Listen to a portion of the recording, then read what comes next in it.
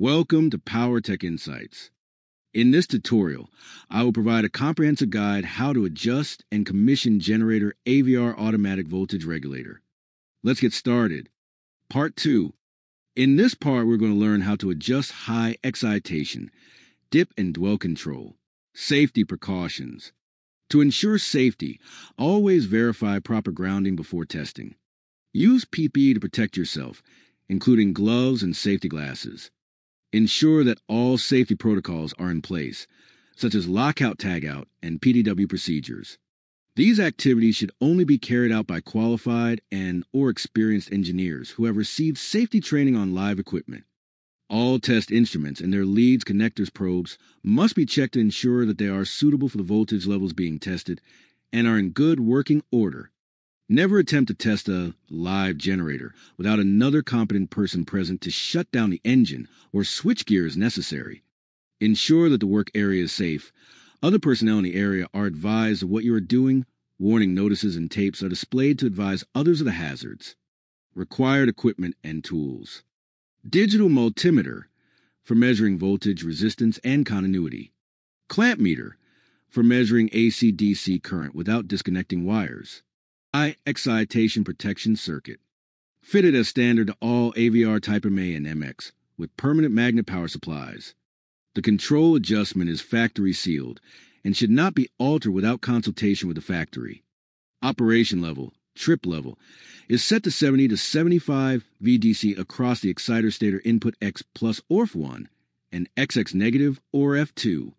High excitation trip, automatic protection against overload, low engine speed, over voltage, high temperature, a fault in the excitation system. Operation of this circuit will result in the generator output collapsing to 0 volts. The LED will remain lit while the circuit is switched on. The circuit can only be switched OFF by shut down of the engine and will automatically reset as the engine stops. The excitation trip monitors the excitation voltage across the exciter stator. The circuit is powered from the PMG, which provides continuous power supply when the generator has been de-energized by this circuit. The main causes of high excitation volts: overload current, output voltage is too high, incorrect adjustment, instrumentation error, or sensing supply failure to AVR. Engine speed is low, possible overload pulling speed down, above UFR only point or engine fault. Temperature of windings too high. Winding resistance increases with temperature. Excitation volts must also increase to compensate. A fault in the excitation system. Any minor fault which does not prevent operation of the generator will cause excitation increase to overcome the fault. The protection circuit has a time delay to prevent spurious tripping resulting from transient high excitation. This delay may be 10 seconds to 30 minutes, which is determined by the excess excitation voltage above 70 VDC. The circuit will remain switched on until the engine is stopped. The LED will remain lit while the circuit is switched on. A diagnosis of the possible causes of protection operation should be carried out immediately before reusing the generator.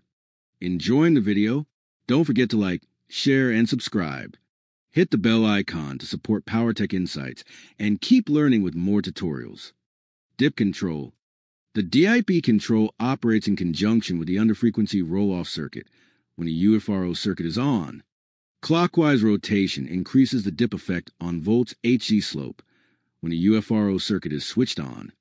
The rate of volts drop to frequency can be increased by up to 300% above the original UFRO slope. Normally under frequency roll-off, UFRO knee point factory set at approximately 95%. Dip control effect on UFRO. Clockwise increases volts drop per cycle.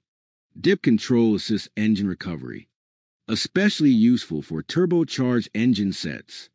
The engine governor, in conjunction with the dip control, may be tuned to achieve optimum performance. Excessive volts drop may affect other devices online.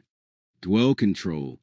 The dwell control operates in conjunction with the underfrequency roll-off circuit when the UFRO circuit is on. Clockwise rotation increases the delay effect on voltage recovery time following a transient block loading condition which has reduced the speed below the UFRO knee point. This feature is incorporated in AVR types MX321, MA325, and MA327. Normally under frequency roll-off, UFRO, knee point factory set at approximately 95%. Dwell control effect on UFRO. Clockwise delays recovery time to normal voltage levels. Dwell control assists engine recovery by delaying voltage recovery under transient block loading conditions. Especially useful for turbocharged engine sets. The engine governor, in conjunction with the dwell control, may be tuned to achieve optimum system performance. Note, excessive voltage drop may affect other devices online. Stay safe. Thank you for watching. Don't forget to like, share, and subscribe for more expert tutorials.